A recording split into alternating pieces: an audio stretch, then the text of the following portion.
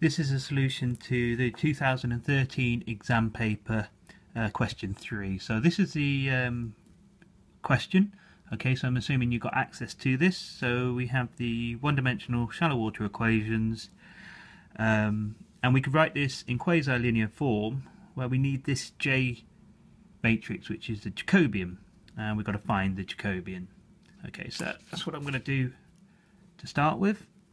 Okay, so from the shallow water equation, well, actually, I'm going to start off with defining the Jacobian. So the Jacobian is, okay, so this is a 2 by 2 matrix. Okay, so we have the partial derivative of f1 with respect to u1, and the partial derivative of f1 with respect to u2. Okay, on the top. And on bottom we have the partial derivative of f2 with respect to u1 and the partial derivative of f2 with respect to u2. Now this is something I'd advise you to sort of memorise. Okay, it is possible to sort of derive it given some information, but I'd advise you to memorise that. Okay, so from the shallow water equations, okay, we know that the u vector is h and hu. So these are our conserved variables. So what I'm going to do is I'm going to say, okay, u1 is h, u2 is hu, and the f vector, the flux vector, is hu, and hu squared plus 1/2 gh squared. Now this is straight from the question here, so these are given. What I can do here, well, this is f1 and f2. Now I can write this in terms of u1 and u2. So hu is f1, which is also equal to u2. So I'm going to write that as u2. Now f2 is hu squared. Now if I square u2, I get h squared u squared.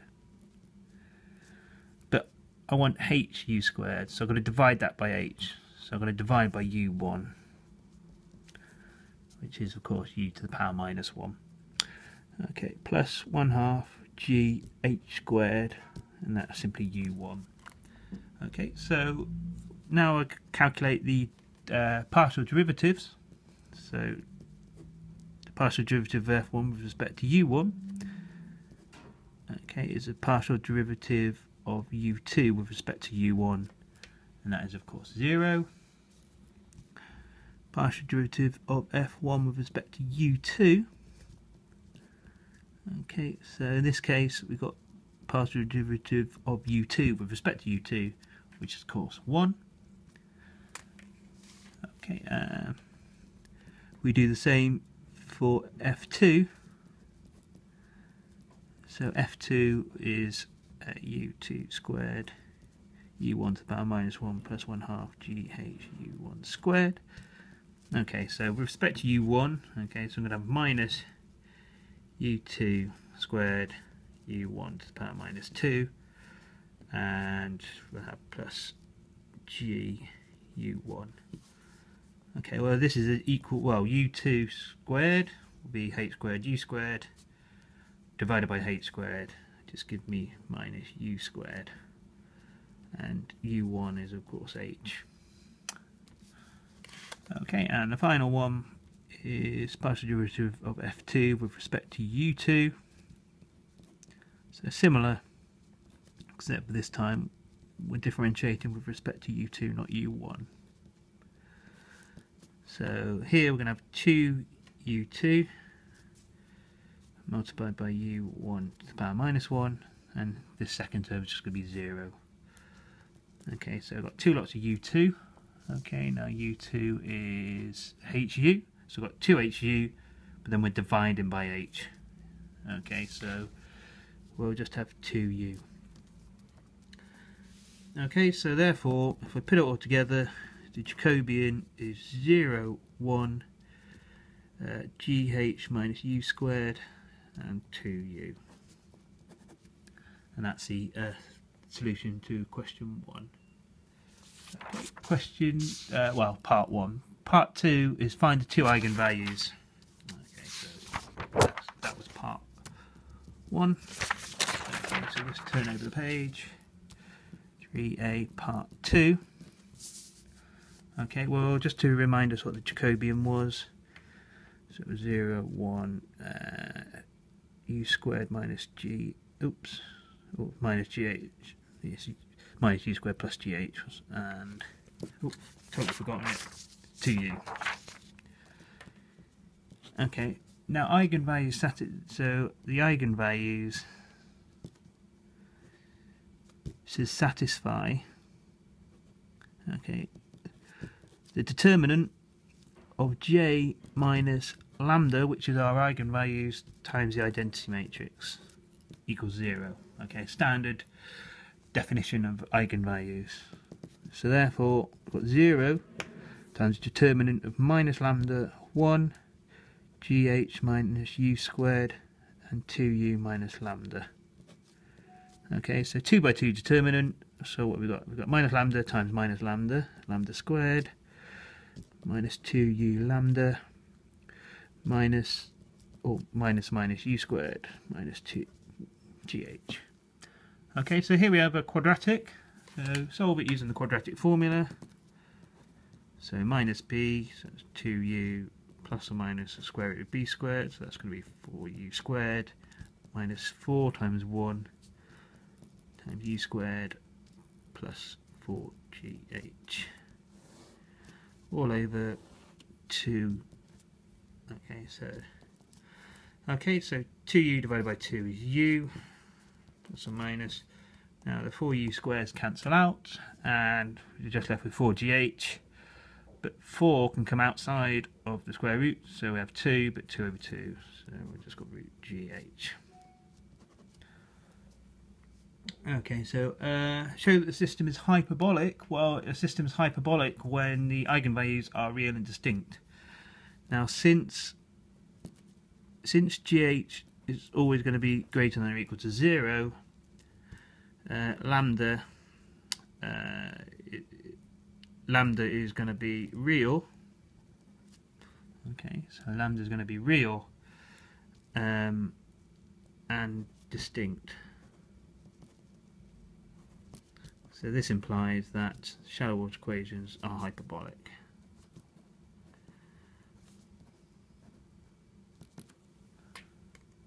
Okay. Right, so that's question A done. Part B, hand calculation on to verify a 1D shallow water solver. Got a computational domain of 12 meters, with 5 grid points used, and therefore delta x is 3 meters. So water depth is 4 meters for the first 6 meters, and then 2 meters thereafter.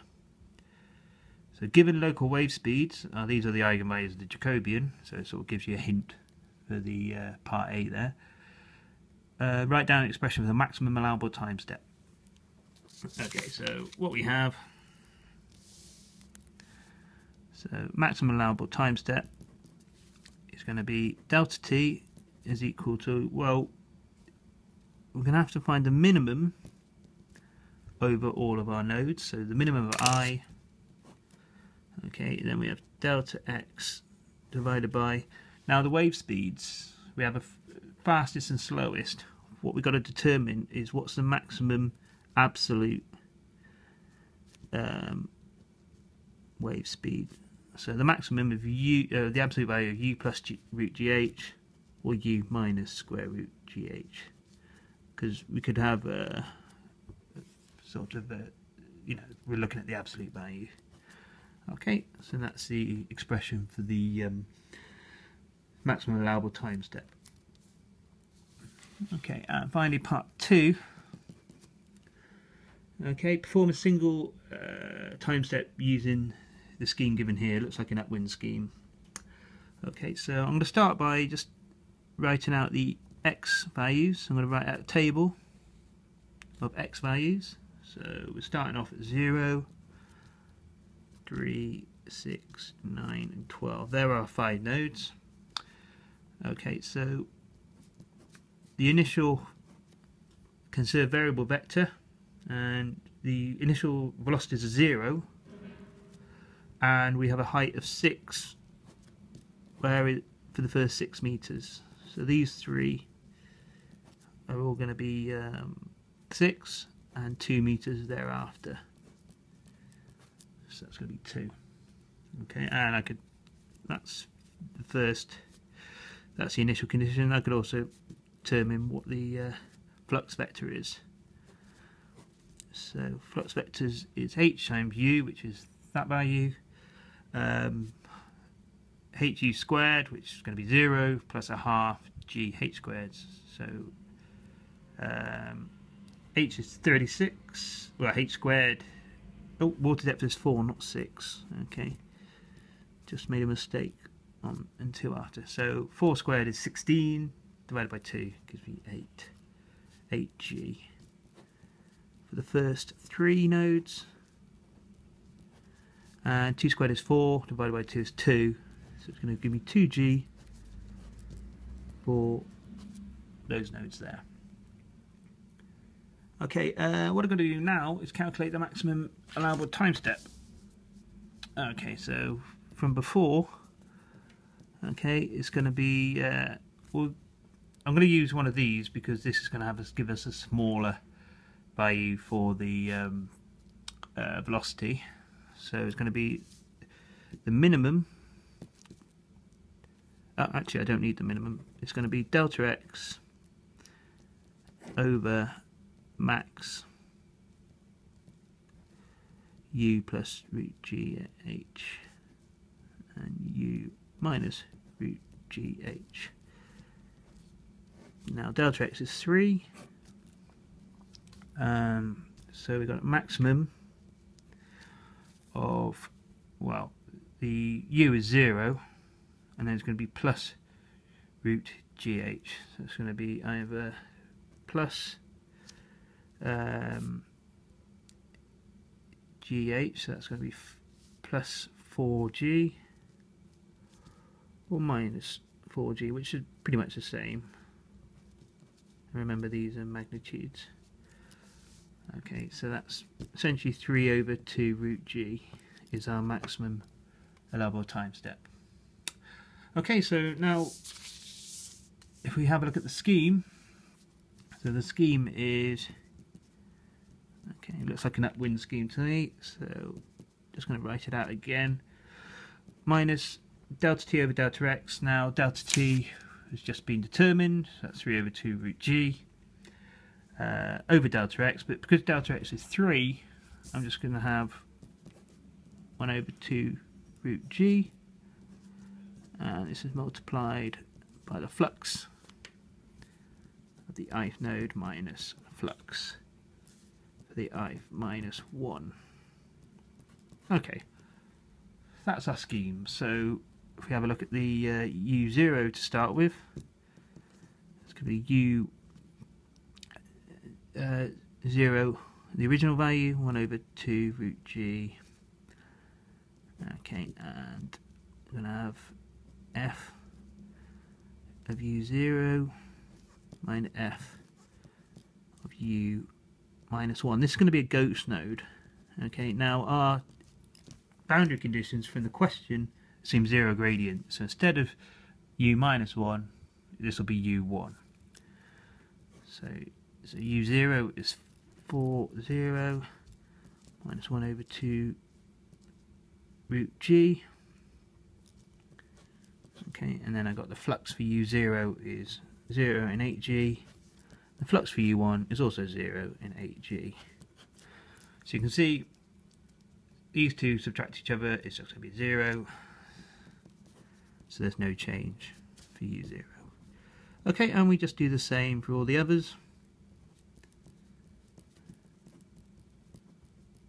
You don't really need to actually write out what I'm doing here, but it can help just to make sure we're getting things right.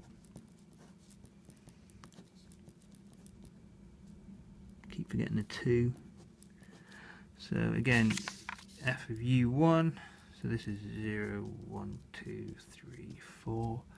Okay, f of u1 is 0, 8g, and f of u0 is 0, 8g again. So like the first one, there's no change. It'll be 4 over 0.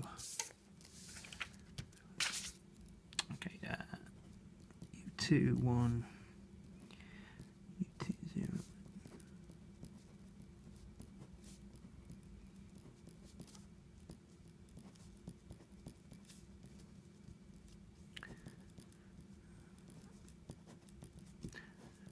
So oh, are we going to have 4 0? Yes we are. Minus 2 over 2 root G. Okay, and it's going to be the same as the previous two. So the first three, there's no change because it pretty much got flat water. Okay, and the next one, this is the one where we're going to have some flux, some change in the flux.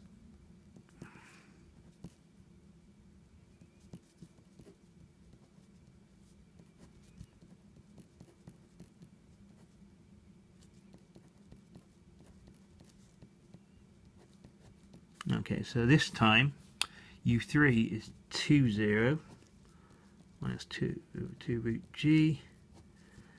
Now f of U3 is 0 over 2G,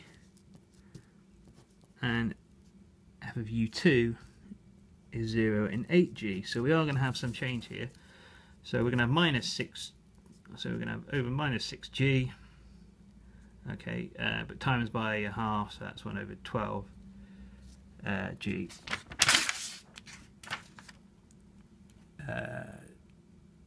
So it's going to be minus 6 times 2. Okay, so what we're going to have here, 2 is going to remain unchanged on the top. Then I'm going to have 0 minus, that's going to be multiplied by a minus, that's going to be plus. So it's going to be 1 over 12 G root G, and that can simplify that a bit. Okay, so what have I got? It's got G to 3 over 2. Oh no, I'm going to leave it at that. And finally, the last one, U4 1 equals U for the initial value over dt over dx. U4 0 minus f of U3 0. Now in this case, the fluxes are the same, so this one's going to remain unchanged. So we've got 0 and 2G minus 0 and 2G. Okay, so that's just going to be 2 0. Okay, so that's the first step of that scheme.